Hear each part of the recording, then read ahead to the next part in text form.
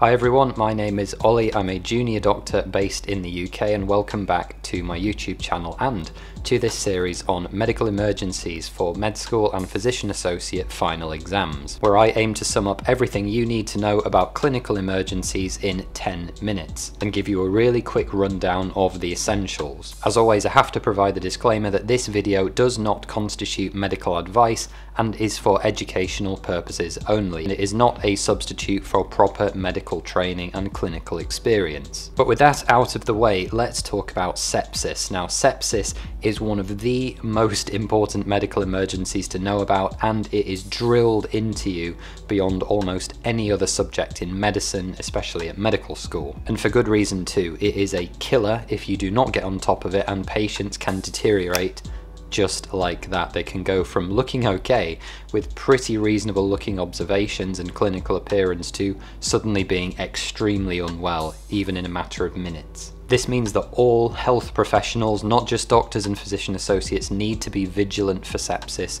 and constantly looking for its signs and symptoms. And I think the easiest way to conceptualize what sepsis is that sepsis is not an infection itself. By definition, sepsis is the body's response to an infection. It triggers a massive chain reaction of different events that happen within the body that essentially result in you dropping your blood pressure and failing to oxygenate tissues. So firstly, I think it's important that we go through the definitions that we need to be aware of when thinking about sepsis, as this lets us know exactly where in the possible sequence of events we are and allows us to stratify and prioritize when it comes to decision making. So the first few things we need to talk about collectively make up what are known as the SIRS criteria, SIRS. And this is classically what most people will have been taught in their medical school or physician associate school studies. So firstly, what is SIRS, or systemic inflammatory response syndrome? So SIRS is any combination of two or more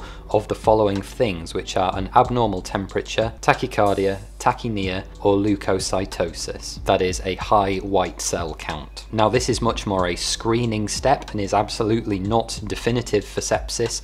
However, the negative predictive value of this is quite good. If someone has two or more of these things, they may have sepsis. We don't know, but we have reason to suspect it. If they don't have two or more of these things, then the probability of them having sepsis is very low. So then our more formal definition of sepsis is this SIRS, systemic inflammatory response syndrome, which we know to be in response to a known or suspected infection. And we still need to be thinking quite broadly, because this could be a bacterial infection, fungal, viral, and we need to remember that you can have a systemic inflammatory response to non-infectious causes. Think things like pancreatitis or severe burns, for example. We then move on to severe sepsis, the next step in our deterioration pathway, if you like, which you will remember: systemic inflammatory response syndrome in response to a known or suspected infection, plus signs of end organ dysfunction. The classic three to think about are a low urine output,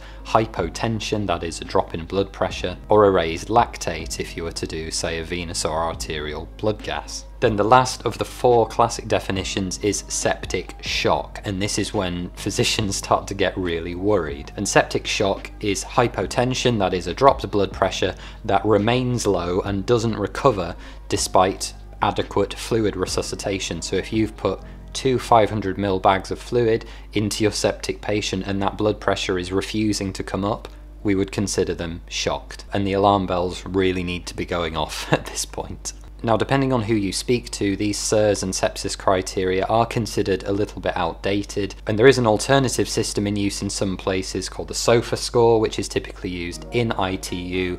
Q-SOFA or quick SOFA is sometimes used on the wards. And this is a really quick 3-point screening algorithm that again has similar functions to the SIRS criteria, raising or lowering your suspicion of sepsis. The first of which is a respiratory rate greater than or equal to 22 breaths per minute. The second is a systolic blood pressure of 100 millimeters of mercury or less. And then finally a new altered mental state or a dropped GCS, depending on whether you're using your AVPU or Glasgow Coma Scale scoring system.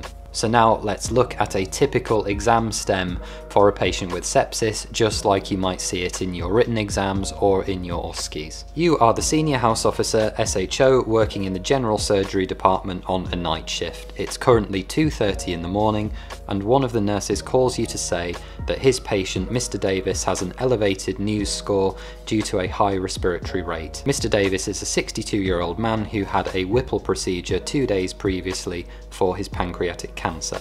Now trust me, as somebody working in general surgery as a junior doctor who does a lot of night shifts, this is a very, very common and realistic scenario that you will be dealing with on the wards. And it should go without saying that a nurse has called you worried about one of their patients. You take their clinical judgment seriously and you go and assess that patient. And as with all of these scenarios, we are going to see an acutely unwell patient, so we use our A to E primary survey approach. So let's start by assessing the airway. Mr. Davis, my name is Ollie, I'm one of the doctors. Can you hear me? Yes, hiya doc. Sorry, I'm not feeling very good. So as we've come to assess the airway, Mr. Davis is able to speak to us and is maintaining his own airway, so we move on to B for breathing. When we go to assess his breathing, he has an obviously increased work of breathing, he sounds a bit breathless, has a respiratory rate of 26, oxygen saturations of 96% on air, and there is reduced air entry at both lung bases. When we move on to assess his circulation, he has a heart rate of 120 beats per minute, so he's tachycardic, has a blood pressure of 88/60, and a capillary refill time of 4 seconds, and he feels cold peripherally. We then move on to D, pupils are equal and responsive to light, GCS 15 and a temperature of 39.6 degrees Celsius. Then finally we move to E for exposure. There are no obvious skin changes to see anywhere, and there is one surgical drain in situ. Mr. Davis also has a urinary catheter in place following his surgery. Now obviously here we have a question stem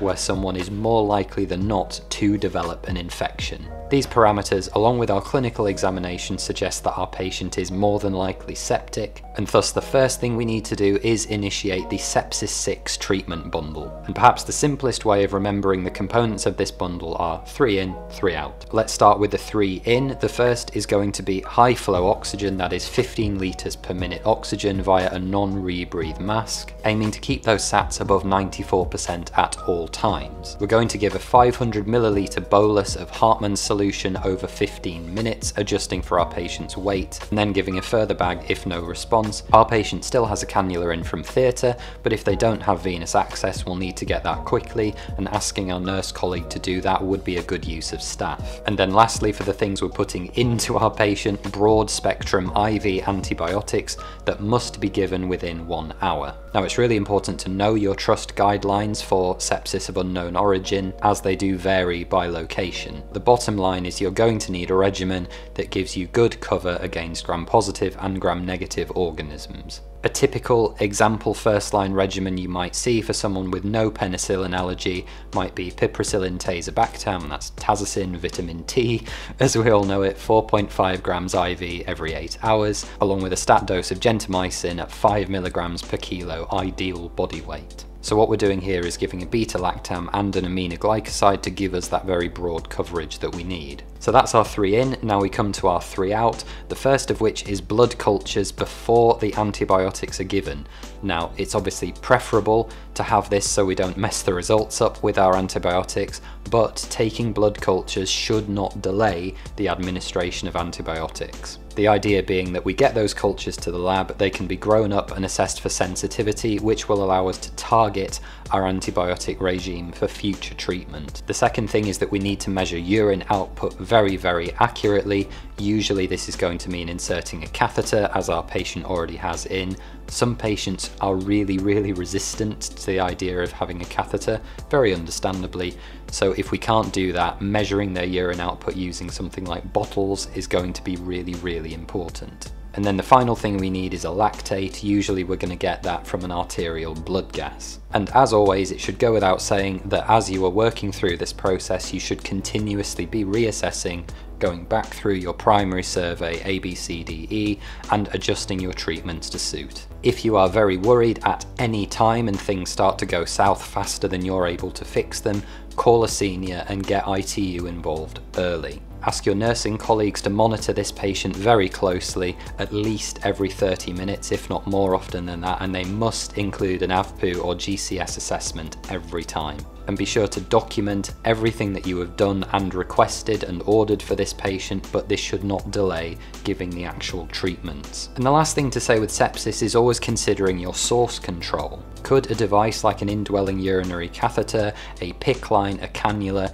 be the source of the infection? Could there be an abdominal collection somewhere in the peritoneal cavity if they're post-surgery? Could they have developed a hospital-acquired pneumonia from laying flat following their surgery? We need to have a really low threshold for examining any surgical wounds, ordering a chest x-ray, ordering a CT abdomen to assess for the possibility of collections building up. Get your seniors involved and seek their advice. They've seen it all before and they know what to do. So that brings us to the end of this episode on sepsis, guys. I hope you found it useful. I've had a great time making it and going over the guidelines for myself. If you found it useful, it would be really helpful if you could fill out the feedback form in the description below, and in there and once you've done that, you'll receive a link to a summary sheet and an Anki flashcard deck to help you revise at home and on the wards. Thanks very much, guys. Be sure to check out the other videos in this series and take care. Bye for now.